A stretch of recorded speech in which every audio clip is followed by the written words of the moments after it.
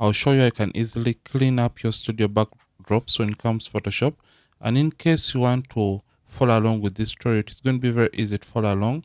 And we are not going to be using any kind of artificial intelligence or AI as it is of late. So I'll show you I can do this with any kind of Photoshop. So for this, you're simply going to come to the image after importing it and duplicate the background layer by pressing Ctrl J, or you can use Command J on the keyboard.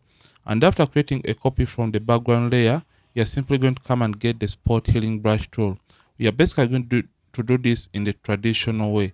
So after getting the spot healing brush tool, make sure the mode is set to normal and content aware is checked, and you can either decide to choose sample all layers or leave it unchecked. So start dabbing, left click and dab over the distractions in the image. So make sure to keep away from the clicking near the subject in this case. So I'll click over those paper backdrops in the background. Don't mind if at all some are left out. Like I said, keep away from painting close to the subject layer. So I'll paint quickly like this, and by just doing that you can see that the background is looking a little bit cleaner. But don't mind if at all it is leaving this kind of marks within the background itself. So I'll just come and try to eliminate it.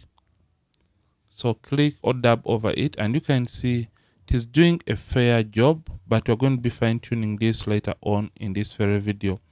So after doing this or removing those distractions, you can see sometimes it tries to sample from the subject layer, but we just wanted to get a starting point. So after it has done this, the next point is going to be creating even skin color and removing this background folds or wrinkles. So how are we going to create a seamless color or uniform color? Come to where you see select and come to subject. So for this, Photoshop is going to try to automatically help us select the subject, and as you can see, it has done a pretty nice job selecting around the subject, but we don't want to work on the subject. For this, we simply want to work on the background and refine or fine-tune the background layer itself. So just come to select and you come to inverse. So when you select inverse, it's going to automatically select the inverse of the subject or the opposite of the subject, which is the background, which we want to fine tune. So after it has done this, we're going to come and get the brush tool. Right click under the brushes, get the brush tool, and for the settings, make sure it is a soft round brush. The mode is normal, and for the opacity, we're going to be using an opacity of about 60% and the flow of 100%. So after doing this, we are just going to zoom in slightly. So after zooming in, we just want to sample color and paint it on the background. So just want to sample color and paint it on the background itself. So you have to keep on sampling from different areas.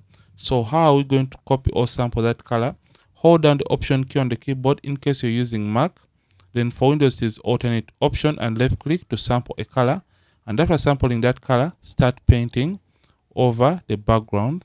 So sample from this other area.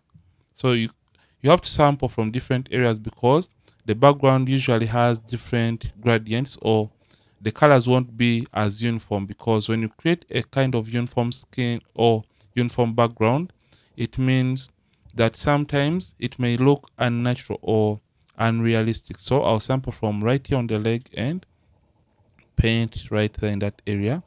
And by just doing this, you can see the background is getting to look better, just like that. And you can see it is now getting to look smoother than where we started. So I'll sample from this area and paint, remove those folds and wrinkles. But this is not all for this kind of process, because we later on have to remove the dirt particles from this part of the image or this part of the photo. So Option and paint once again on the upper part of the image or the upper part of the background. So I'm just going to come and try to paint right here down. So Option and paint on that fold. So to remove this kind of dirty area, I'll reduce on the size of the brush by using the bracket keys on the keyboard or the square bracket keys on the keyboard.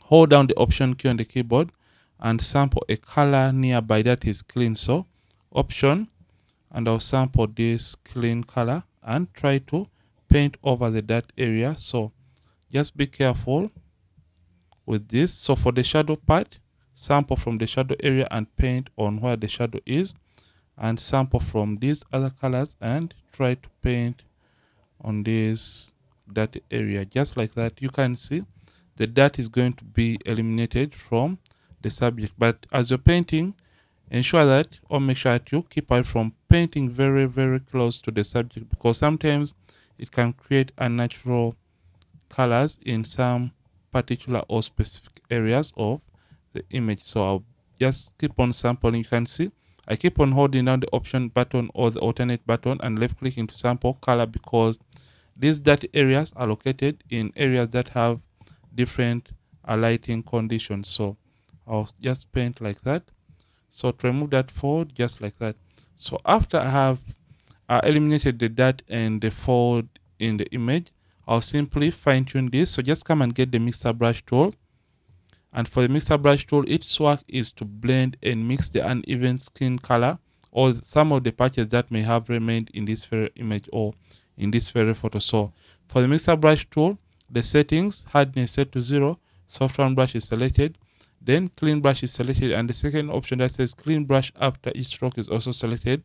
The reason for doing this is because as we're trying to blend different colors of the background, we don't want the brush to carry the previous color to a new area. That is why you have chosen this second option, that is clean brush after each stroke. So Photoshop is going to automatically clean the brush for us as we are heading to paint on a brand new area. So we're just going to start painting, and the weight is going to be 9, load 75, mix 90, flat 100%. And after doing this, we're just going to start evening out the transitions or the tones of this very background. So slightly increase on the brush, and to remove a fold, paint in the opposite direction of where that fold is or that uneven color is. So for example, this color is moving in this direction. You can see my brush. So I'll move the brush in an up and down kind of direction to try to blend it well into the overall image. So I'll do this for the rest of the folds or wrinkles that may have remained in the image. So I'll slightly zoom in. So for the dark areas or the shadows, you only have to blend the shadows alone, just like that. And for the dark areas that may have remained, so as you're doing all this, make sure that you don't eliminate the natural shadow that was existing as a result of your subject. So make sure you are careful with the process. So I'll paint quickly and try to delete or blend the colors within the image. So you can see right now the background looks nice and seamless. So in order to make the background even look better, you can even try to manipulate or change the color of the background. So before, after.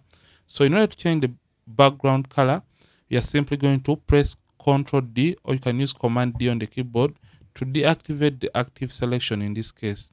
So after deactivating the active selection, you're just going to come to filter, then come to where you see camera raw filter. So in camera raw, you're just going to scroll down, and since this background is blue, you can just scroll down and come to the color mixer. Color mixer basically handles or deals with hue, saturation, and luminance. Hue is changing a color, saturation is the intensity of a color, luminance is how bright or how dark you want a color to be in the photo that you're trying to edit. So for this case, what do we want to do? We simply want to change the color of the blue. So just come to hues. Remember, hue deals with changing a color.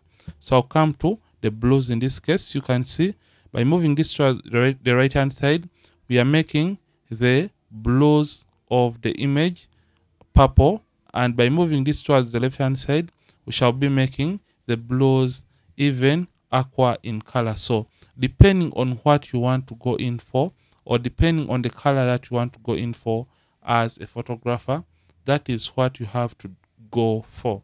So for this case, I'll simply come, because I just want a slight aqua look to the background. I feel like this is okay. And you can even play around with the luminance by simply slightly darkening the background, just like that, of the blue color. So you can see the before and after for our color mixer, before and after. click OK and go back to Photoshop. So in case you want to even manipulate this further and create a more appealing kind of result so that the background doesn't look all that plain, this is what you have to do. We are just going to come and select the subject once again, and once the subject has been selected, we're just going to wait for Photoshop to select the subject, then simply invert or select the inverse, which is the background layer. Then we're going to come to the brushes, get the normal brush tool, and simply select the hard round brush. So when the hard round brush has been selected, we're going to be using an opacity and a flow of 100%.